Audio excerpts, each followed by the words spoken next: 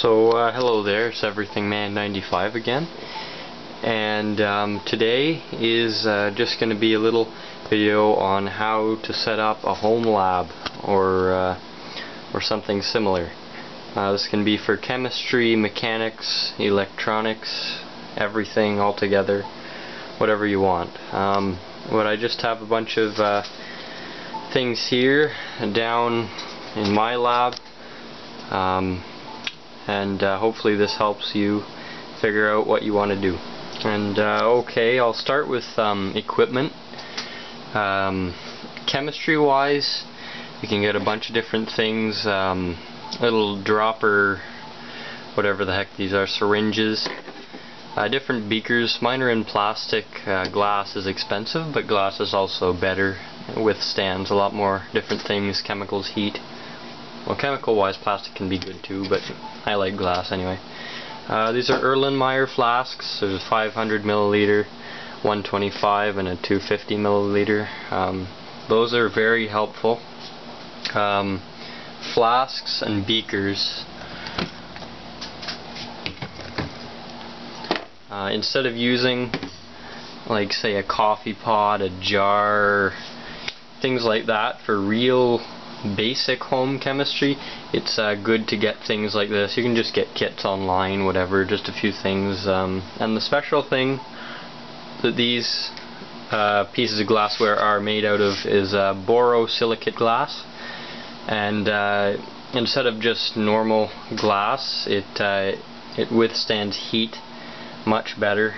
And so these are very useful, especially if you're using a hot plates and stirrers and things like that.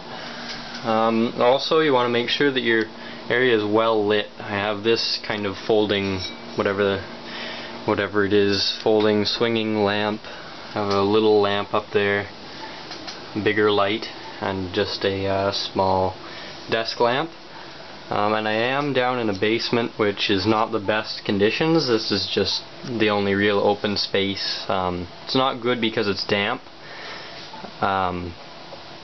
although there is enough space to store things. Like that's an old piece off of a microwave, a piece of stainless steel, just for future experiments. Yeah, I try to keep the workplace here, try to keep it somewhat clean and open, just so when you do something, you don't have to keep pushing things off to the side. I'll give you an example over here. This is my brother's lab area. As you can see, it kind of has an even coating of stuff just all over. There's flasks, beakers, cylinders. I have a separatory funnel. Those are useful. Barrettes and separatory funnels are very good. So this is just, what is it, 250 milliliters. Again, it's Pyrex. I got it just at a flea market for 10 bucks.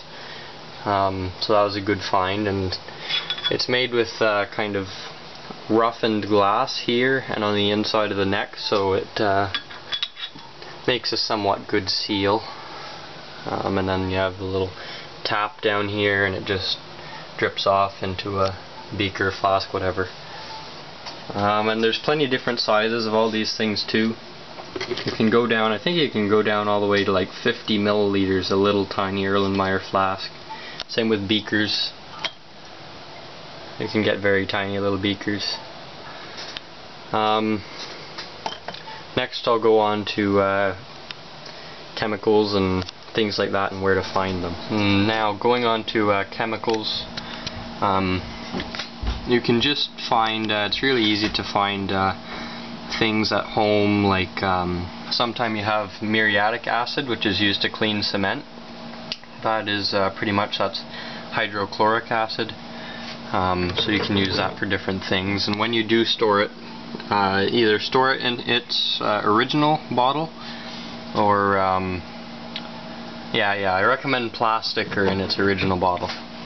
You can get things like baking soda. Sodium hydrogen carbonate is just its fancy name, pretty much. Sodium tetraborate. This little one here is just borax. Manganese dioxide is the black stuff in batteries. So if you take apart batteries, you can get that, and I'll show you reactions later you can do with it, just fun little things. You can get charcoal, which is pretty much, it's one form of carbon. It's not the best because it's not too pure, but you can use it in I don't know, just a couple different experiments. Hydrogen peroxide, that's very useful. You can refine it into a higher percentage, and then you can react it with manganese, and the manganese acts as a catalyst and breaks down the hydrogen peroxide and makes a bunch of steam. It's a neat little thing to do. You can get some potassium chloride, which is a substitute for salt.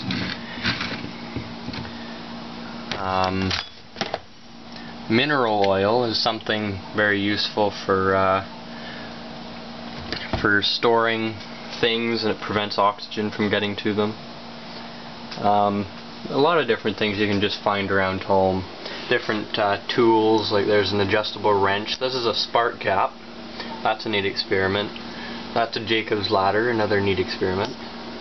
That's a wall of tools, different prongs, clamps, test tube holders, little scoops and tweezers. As well, what's very important with home labs and things like that is safety.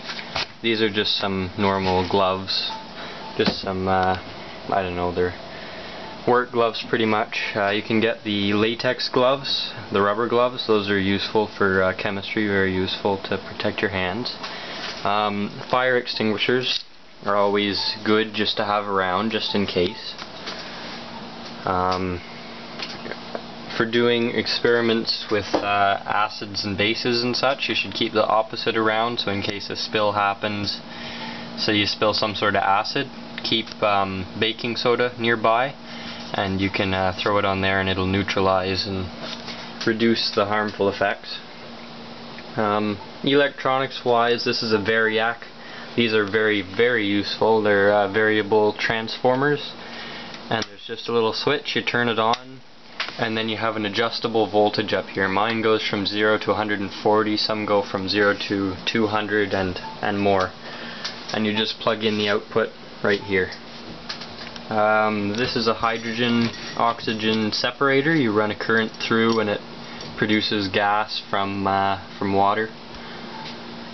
This is a magnetron from a scrapped microwave, so it's just a neat looking thing. I'd never use it without the proper safety equipment. And this is a microwave transformer. We'll get into that later. Also very useful to have is charts. This is polyatomic ions, their values and everything, the activity series, or the reactivity series, whatever. That's a periodic table that you need to have one of those. Little coffee grinder. This is good to have as well, a stand for soldering iron. And then an assortment of tubes and wires, just spare things, just so I can put them out of the way. Different equipment, all very useful. Now what I'm going to do here is a neat, fun little experiment. I plan on making another video on some simple little home experiments you can do. And so this is hydrogen peroxide, which is very roughly 20 to 30%. I refined it myself just to give it a little bit more power than the normal stuff that you buy. So I have some in this little pipette thing, and I'm just going to spray it into this little vial that's filled with manganese. There. So it makes a little cloud thing and it kind of shoots some of the manganese. But what that does is the manganese very quickly makes the hydrogen peroxide decompose, and it kind of shoots everywhere, makes some oxygen and steam. I don't know, that's a pretty popular class experiment done in school chemistry and such. I'll set up a little electronics experiment too. Now I have moved over to the other table.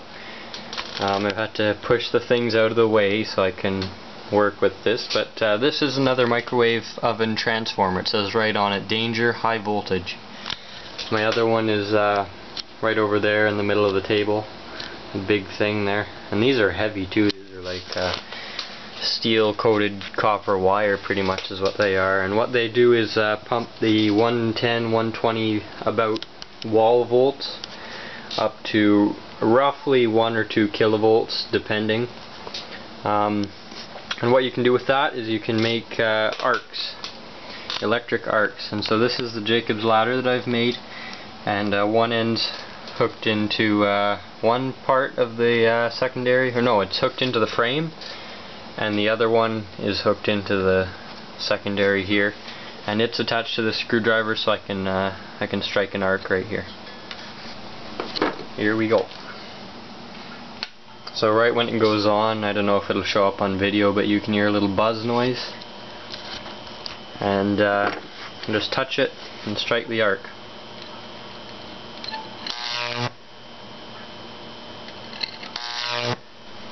Now what you saw right there was an arc that rised in this Y section here because of the heat of it, and it just raised up until it broke. And it's very dangerous. If you just go and take a transformer, plug it in, throw it on a couple wires, you can really mess yourself up. I'm not responsible if you screw up with anything like that. But that's another very fun experiment if you like electronics or just tinkering with things in general. And so I'll go back over here to my table,